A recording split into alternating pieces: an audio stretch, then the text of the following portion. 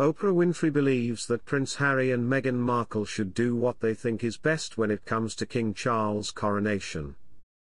The TV legend shared her thoughts on the complicated decision the couple will have to make.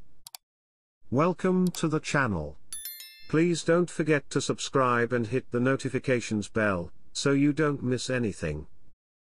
Oprah Winfrey wants Prince Harry and Meghan Markle to do what makes them happiest. The TV legend appeared on CBS Mornings alongside longtime close friend Gayle King on Thursday, with King asking her opinion on whether the Duke and Duchess of Sussex should attend King Charles' coronation on May 6 after all they've been through. It has been reported that Harry and Meghan have been invited to the coronation ceremony. King began. "Do you think they should go? Do you think they shouldn't go? Is that something you would like to comment on?"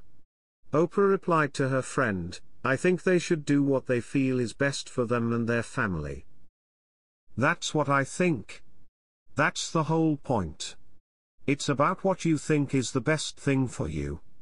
But she added with a smile, "They didn't ask me for my opinion." A spokesperson for Harry and Meghan previously told the Sunday Times in a statement earlier this month, "I can confirm that the Duke recently received email correspondence from His Majesty's office regarding the coronation. We will not disclose an immediate decision on whether the Duke and Duchess will attend at this time." Oprah has been a loyal friend and neighbor to the royal couple, after they moved to Montecito, California in 2020.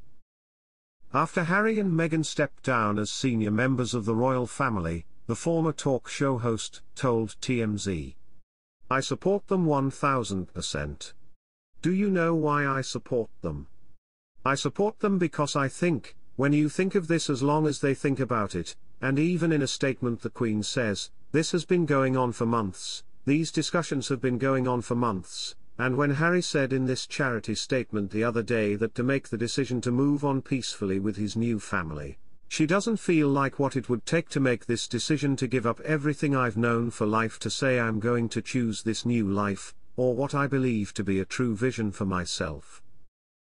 And in March 2021, the Duke and Duchess sat down for an explosive television interview with Oprah, during which Meghan spoke about the lack of support she felt as the newest member of the royal family, her thoughts of self-harm, and how their son Archie was. He was denied the royal title, and that there were concerns and gossip about how black his skin was at birth. But despite the rift that has developed between the Sussexes and the rest of the royal family, sources close to the new king tell Vanity Fair that he wants his youngest son to be there on such an important day as his coronation. They said, "Charles is a tolerant person by nature, and he wants to get ahead. Whatever is said and done, Harry is still his son and he loves him. He also cannot imagine his coronation being the most important moment of his life without his children witnessing this moment."